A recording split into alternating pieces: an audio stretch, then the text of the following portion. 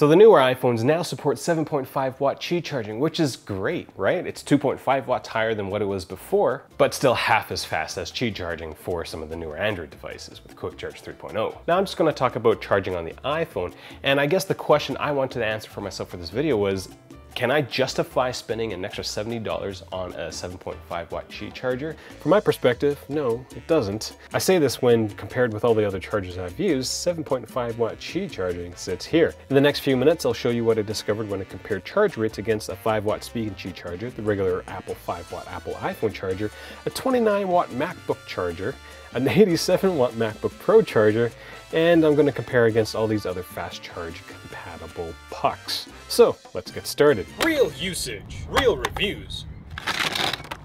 Mobile Reviews A.ca. At Mobile Reviews A, Monty and I base all our videos on actual usage. So when it comes to Qi charging videos, well, we spent a lot of time charging and discharging all of our stupid iPhones. I pretty much started this video middle of January, and now it's almost the middle of April. So it's been 3 months to finally finish this video. It's just been, so frustrating when it takes so long. With 7.5 watt charger, Apple turned that feature on in iOS 11.2. When the iPhone 10 and 8 were first announced, they were only capable of being charged at the base rate of 5 watts, which is bare minimum and incredibly slow. Now, we knew that Apple was going to release 7.5 watt charging during release, and so if you bought one that wasn't compatible, that just kind of sucks. So how much better is the 7.5 watt charging over the normal 5 watt charger? Now, to answer this question, I ran several discharge cycles between my favorite Qi charger, the Spigen F300W, and the Anker 7.5 watt Anker Power Wave charger. These two products have a design feature that I really like that make it stand out over the other Qi products that I've used. I'll elaborate in a minute. Now, it almost took 15,000 seconds for the Spigen Qi-Charger to bring my iPhone 10 from 10 to 100%. It only took the Anker 7.5 watts 10,500 seconds. Now, these numbers kind of make sense to me as 7.5 watts is 150% of 5 watts, but let that sink in. 15,000 seconds is a little over 4 hours for the Spigen charger and almost 3 hours for the Anker charger. The only time in my day-to-day life where I can leave my iPhone in one location for 3 to 4 hours at a time is when I sleep. For me, it's almost impossible for me to get a decent charge from Qi charging during the day, and I work mostly from home. For example, I left my iPhone for 30 minutes on the Power Wave charger for lunch, and it charged my device from 6 to 26%. That might get me through another 4 hours of heavy usage, and I'd be wary about my device's battery level after supper. If I relied solely on the charger, I end up becoming that friend who's always asking to borrow someone else's charger when they're out. Another example where Qi charging isn't that useful would be in my car. I rarely drive more than 10 to 15 minutes on any given trip, so the amount of charge that I'm going to get through Qi charging is going to be tiny. So if you're finding this video informative and useful, consider getting any sort of tech or anything through my Amazon links. It doesn't necessarily have to be the thing that I've linked to. As long as you use my Amazon link to go to Amazon, I'll get a small commission for helping you, find stuff to do, find stuff to buy. And this video was not sponsored by any of these companies, so I've basically spent hundreds of dollars on Qi chargers in order to answer the question, well, is 7.5 watt Qi charging worth it? That's a really expensive video. Yikes. So how does the 7.5 watt charger compare against the standard charger that comes with the iPhone?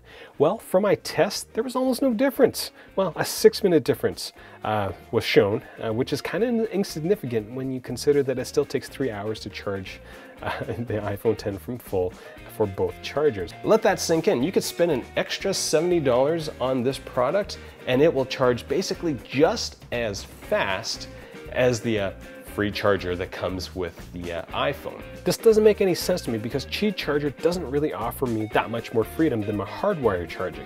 The only reason why I'm showing you the Spigen Anker products is because of the stand feature.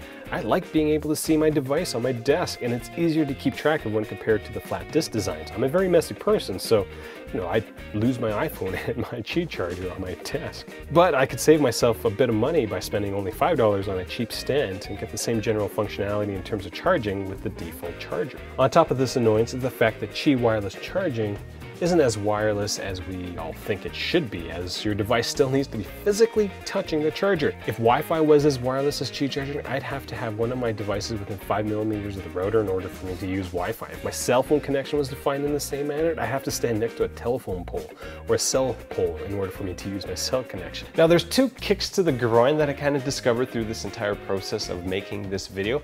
And the first one was the charger that comes with this Anker PowerWave is a Quick Charge 3.0. It charges your device significantly faster than the 7.5 watt Qi-Charger. You heard me right.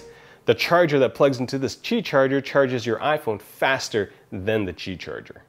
That's what the graph says. The last kick in the groin is the fact that most of these chargers require you to use your device quick charge if it came with one. That won't matter much for iPhone users, but for Android users, that means you have to sacrifice your actual quick charge charger for a slower wireless Qi-Charger. So how does the 7.5 watt Qi-Charging compare against the fastest way to charge your iPhone, which is to use a laptop charger? With the 29 watt charger, it only takes 2 hours to charge your iPhone 10 from 10% to full, which is a full hour shorter than the 7.5 watt charger. If you're looking for a better way to charge your iPhone, just consider taking the $70 you'd spend on the Qi-Charger and buy yourself one of these $50 MacBook Chargers. Fast charging feature from 0 to 50% in 30 minutes is quite handy. Going back to my lunch example, if I can get 50% in 30 minutes, that would easily last me past supper for the day. I will note that you will need to get a USB 3 to Lightning cable, which is about 20 bucks. So, it all kind of works out the same and you get a way better charging experience. If you're wondering if you use a non-branded Apple cable and get the same charge rates, this ESR cable worked quite well and the difference between charge times was negligible. Just make sure that everything you get is Apple MiFi certified, because if you think $10 cables at the gas stations are a good deal, well, you definitely need to watch this video. So how about the 87 watt charger? Is it the fastest of the bunch? It actually isn't. It charges at the same rate as the 29 watt charger, despite having more than double the potential wattage. Now this may seem odd, but these higher wattage chargers are based on the USB PD power distribution specification, which allows the device to pull in the maximum power it can handle. So if you've got more power than it can handle, the device isn't going to take any of it. How does the specifically stated 7.5 watt Anker PowerWave charger compare against a Saiteki and PicTech charger when it comes to charging your iPhone wirelessly? And all these products are about half the price of the PowerWave, and the charge speeds are within 10% of one another. Neat fact, I used 4 different cables through this entire testing phase, and different cables actually have different charging rates, which I guess isn't that surprising, but still good to note. The fastest one of this group was this no-name branded cable. I have no idea where I got it from, but it was about 10 minutes quicker on average than every other cable shown here. So how does this 7.5 watt Anker PowerWave compare against some of the more expensive products from Mophie and Belkin, like the ones you would get at the Apple Store? They're almost identical in terms of charge speed, surprisingly. The biggest difference, in my opinion, is the general design. Being able to see the notifications on my iPhone while I work at my desk is way handier than the stupid flat top design of these average, expensive, overpriced Qi chargers. Now, at the end of the day, I've been using Qi charging on and off for about 3-4 years now, and it is still like, this is my serious attempt at using Qi charger in my everyday life, and it's still not there. And my biggest gripe with this technology is that it's not fast. It needs to be faster. It needs to charge your devices faster. And yeah, like, I don't mind paying the $70, but if this thing can charge my iPhone just as fast as my tiny dinky charger, I might as well just spend the $70, get a USB-C to Lightning cable and a 29 watt MacBook charger.